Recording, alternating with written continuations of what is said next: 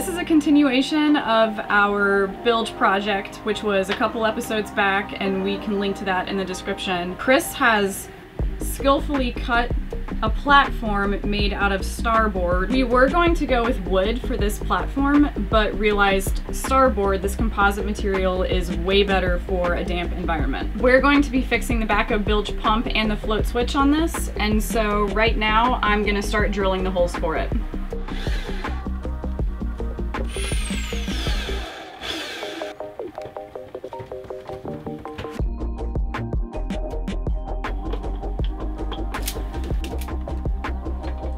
This is the wire drop that the electrician left in our bilge. This is the other side.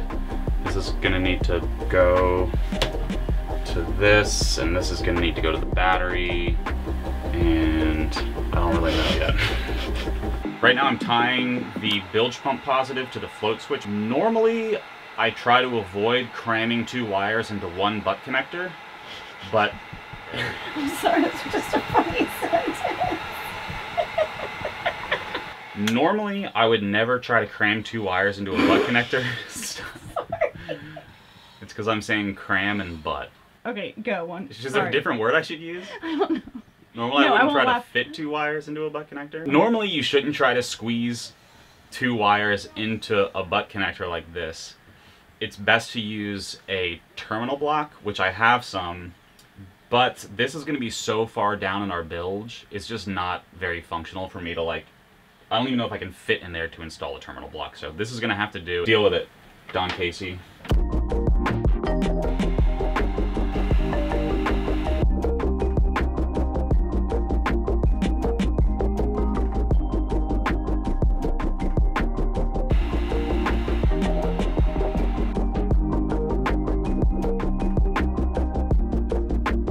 When you're installing any sort of automatic bilge pump, meaning you're going to have an option at some panel somewhere to either switch it to auto or manual, you're either going to have a float switch like this one, or the pump itself is going to have a built-in float switch.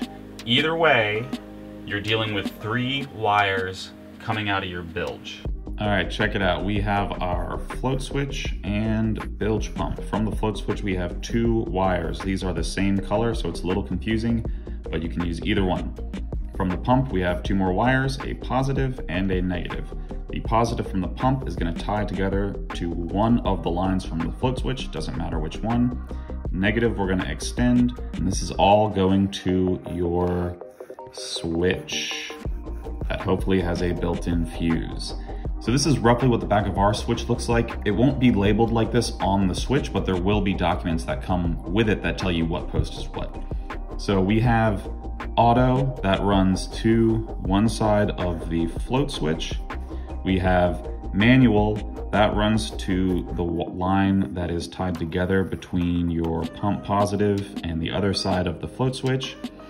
This is for the fuse. The fuse, one side is going to go to your battery positive.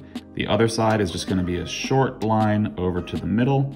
Finally, negative. That comes from the pump as well, pump positive and negative.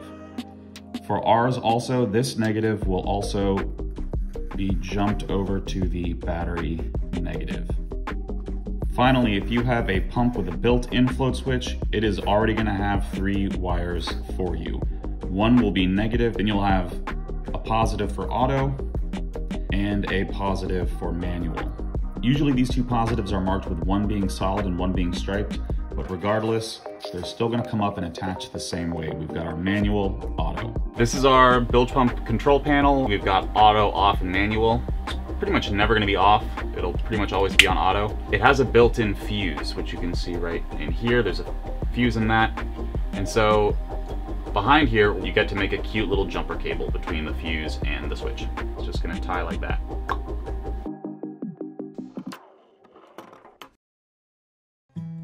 It is actually a beautiful day. It's finally starting to feel like spring.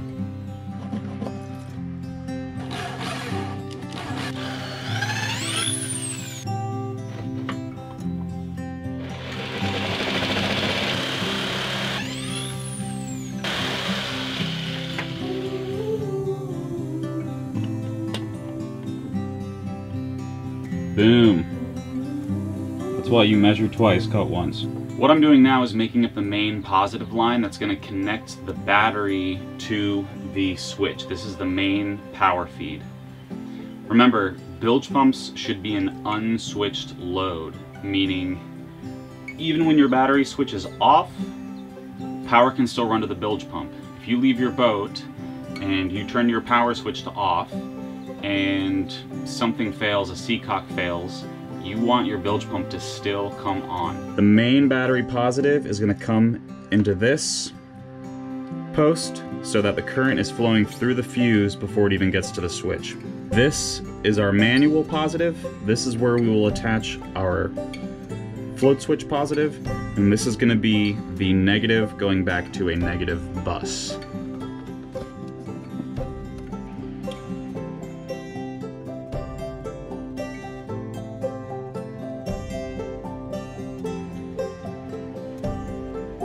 It's been a long winter.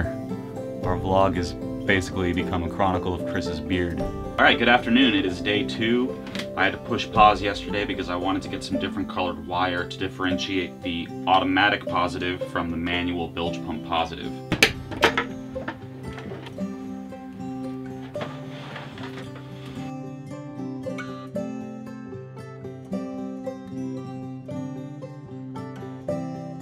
Here we have the final wire I need to attach to the switch, which is for automatic, being the float switch. So I'm going to do the final test.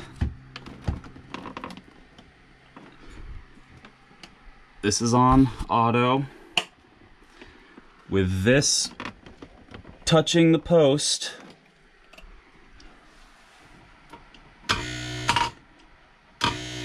Nice.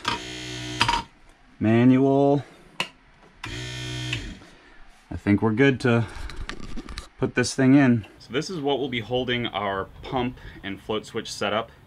I had an afterthought of routing all the wires up the interior of this pipe. However, in order to do that, I'm going to have to leave a lot of slack in the wires so that this can extend all the way out of the deep bilge before we can even get to anything. So it's going to be hidden from view anyways. So I will have the wiring coming on the outside.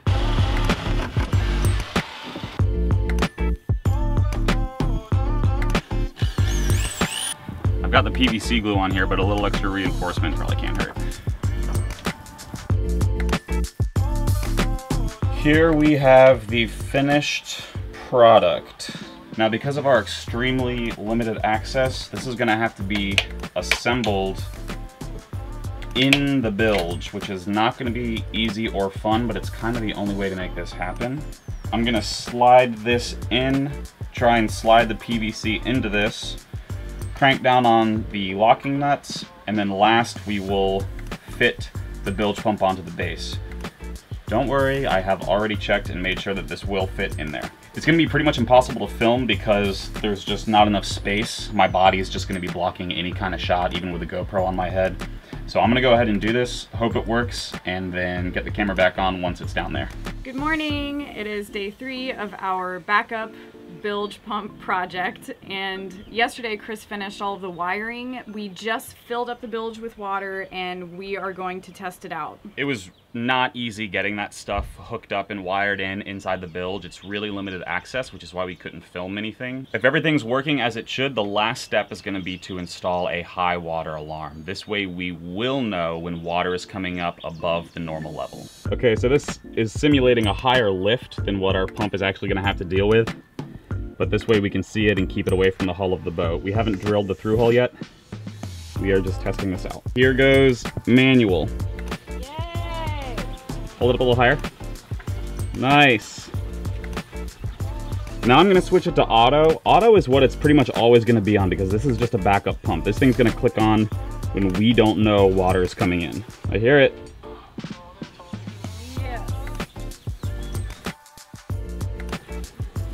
Success! This is so relieving. So everything is functioning properly. We can't put the through hull in until we're back in our summer marina when we can come in stern to. There's not enough water here for us to back in to put in the new through hull.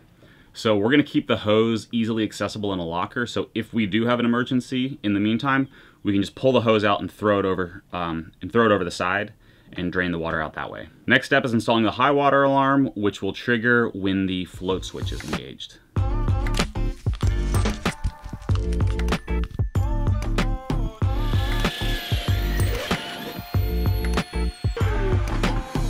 Oh yeah, buddy.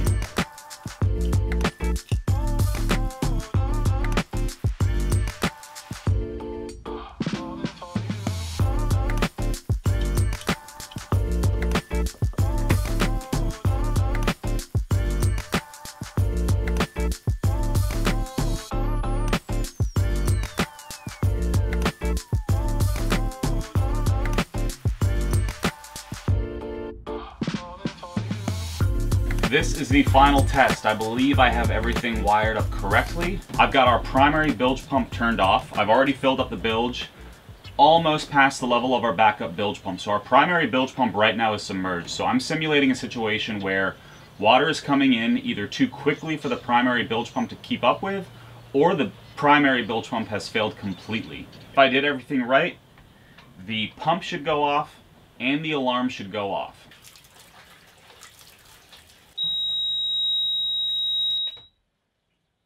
It worked. I had to turn it off really fast because that is loud. We have it mounted. We're going to have it mounted near our companionway.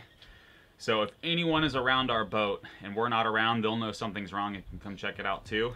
Man, I am so wrecked. I was not expecting this project to take almost 3 full days, but it is done and it works perfectly. I am so stoked with how this turned out.